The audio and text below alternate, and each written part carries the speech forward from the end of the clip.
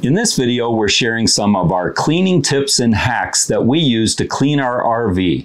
Most of these will apply whether you live in a house, apartment, or an RV. I think there's only one that's RV specific. So stick around to the end and hopefully you'll find something that'll help with your cleaning tasks. So first up is something that we use to clean our shower with. And we not only use it to clean it, but it actually helps protect against shower scum buildup. Yeah, we use some cleaning vinegar, some Dawn dish soap, and one of these little dish scrubber brushes. Just fill it up with the cleaning vinegar, put a little bit of Dawn in there, and leave this in the shower. And when we're done showering, we just quickly scrub down the shower, and it puts a protective, coat or something on it that really helps protect against that shower scum buildup. Yeah, it seems to work really good. I'll be honest, the vinegar smells a little much, but you could probably take some essential oils or something and, just use your imagination. But these brushes do come in different types. They have ones with the bristles like that. This is something that we use most often. It's really good on the glass too. And then they make one of those scouring pad ones. Now, I think it's the green ones. They're a little bit more abrasive, and then they have blue ones that won't scratch surfaces and everything. So you might want to look for those. This stuff here, the cleaning vinegar, can be found on grocery store shelves, and everybody knows where to get this. And then these are typically in grocery stores and some of the bigger kitchen type utensil stores, or what do you call those, like gadget places or something. Yeah, and we actually like the one that has a hole in it, and we recommend that you get one that is a little bit more substantial. Spend a little bit more than just the $2 and $3 ones, because they fall apart, they leak, they don't hold anything, and they don't have the hole. Yeah, and we really like that because we just put one of those little suction cups on the wall of the shower, hang this in there, and it's there filled up, ready to go every time we use the shower. So yeah, we definitely recommend these, even though they are a little bit more expensive. They seem to work a little bit better. Yeah, it's definitely worth it for what it gives us in return. So next up is what we use to clean our shower when we do get that soap scum buildup. There's lots of different types of these cleaning erasers, the Mr. Clean, the different brands. Most of them have some sort of soap in them. So I prefer these. I find them at the $1.25 tree. And they have 2 in a box for $1.25. You cut them in half. Keep one in the shower, keep one by the sink. And these work really, really well. Not only can you see the soap scum as you're scrubbing it off, but you can feel it. And I love that, being able to feel the smooth, clean surface, and you can tell where you've missed, where you need to go back. I just love these scrubbers. I notice that a lot when Susan will use these on the inside glass shower door, and then I'll go to use the squeegee on the shower door when I get out, and it goes whoop, like that, or it might stick in one little place, and that might be just a little place that we missed when we're using these. But they're great on sinks, any kind of smooth surface, I guess, for the most part. And I actually use them to remove the black marks on the RV slides. So you can just use your imagination, but give these a try if you have something on a smooth surface. I mean, a lot of people use these, but use them for other things too. I mean, just try to use your imagination. I've found them to work on a lot of stuff. One of my very favorite cleaning items. Next up is clinging bleach gel. This stuff works really good on shower tracks for the sliding glass doors. I've squirted it in there and let it set for a while, and then come back with a toothbrush, and it cleans up quite well. So I really, really like it for that type of thing, because those shower tracks, they can get kind of scummy, and this is just something that you can easily let sit in there, because otherwise, if it's really liquid-like and doesn't cling, it'll just drain out of there. So I found this stuff works really well for the shower tracks. The other thing is something that it's probably more suited for and designed for, and it actually says on here, toilet bowl cleaner, is to actually clean the toilet bowl. And you can squirt it around the top of it, so it just kind of drains down, and it will cling there. And that's good, because it kills all the germs and gets rid of all the stains and everything like that. And we like it for that. Yeah, and the secret of any cleaning product usually is to let it sit. I tend to get impatient and want to just spray wipe and have it be clean, but you really want to let things sit. And with this being a clinging gel, it does cling there for a while. Bernie found that it actually also works really, really well on our RV sinks. Yeah. Our sinks are like new again. I was just amazed when he tried it in the sinks. And then I was rinsing out a brush that he had used to clean with and discovered that it cleaned my dishes.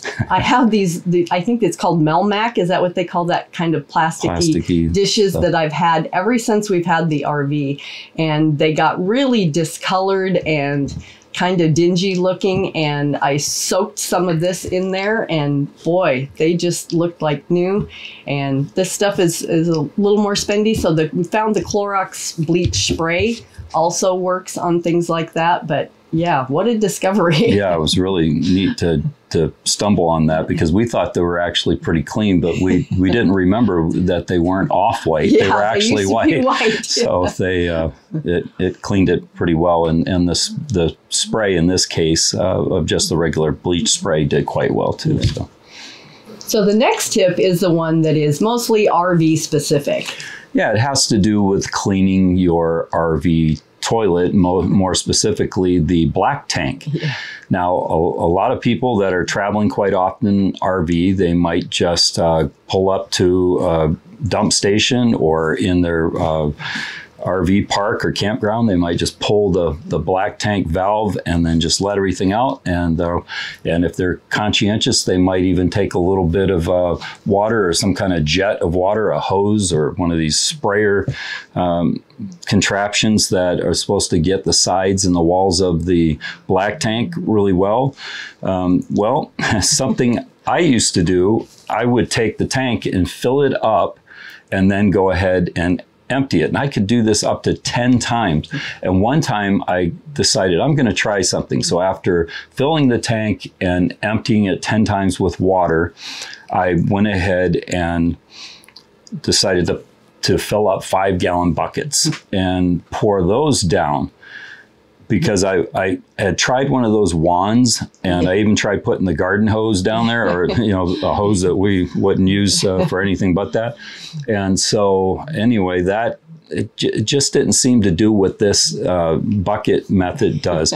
And I think that's because when you pour a bucket down the drain, you're actually getting a lot of force and a lot of gravity with the water. It's not just like filling up the bowl and releasing it, right? Right, yeah, because that runs out very slowly, doesn't have a lot of pressure behind it. So when we're doing this, I try to lift the bucket as high as I can. It's pretty heavy. 5 gallons of water is pretty heavy. So we do also have a 3-gallon bucket that I just have to refill more times, but hold it as high as I can and then dump it as quickly as I can without spilling it all over the bathroom. But if you get it as high as you can and as fast as you can and get as much pressure going through there, it really seems to jar loose some of that. It does, and without getting too graphic, we could tell the difference even after what we've done to clean the tank, and we use the right types of chemicals and all that kind of stuff in that breaks down and all the enzymes and all that kind of stuff, but there's still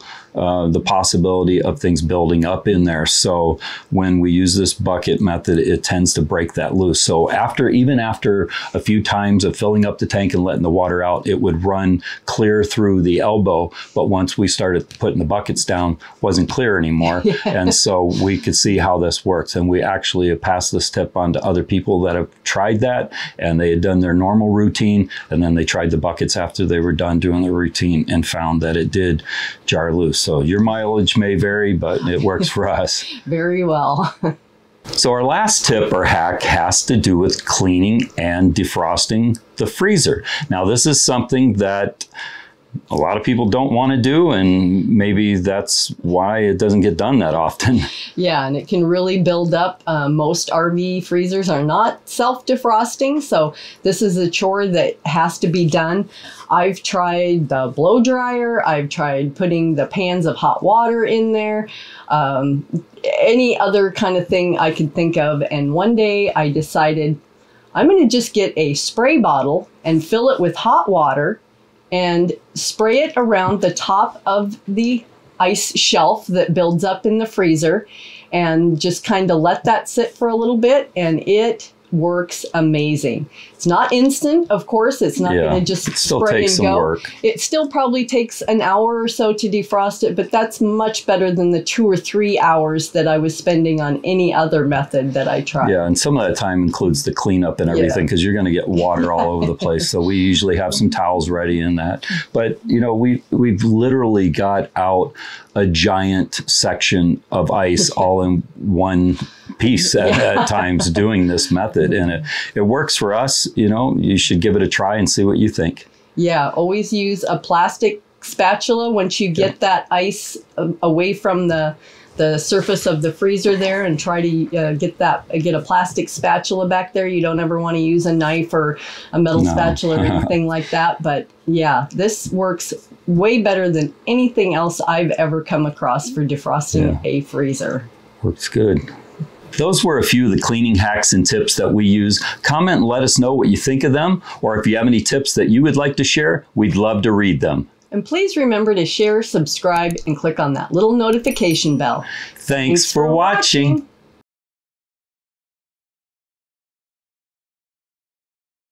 So here's a quick bonus tip for you. It is cleansing tablets for water bottles, and it's for these stainless steel water bottles that are so popular now that everybody keeps their water cold in, and we use them quite often. And these tablets, you just take one of them and drop it into the bottle with some warm water, and then let it set for 15 minutes, shake it, rinse it really good, and you're done. Yeah, and we have those bottle brushes that you can clean your water bottles with, but every once in a while it's really good to use these tablets. They are antibacterial and they really deep clean the bottles, which is really important when you're using them all the time. Yeah, it's kind of like how the denture cleaning tablets do. Hint, hint.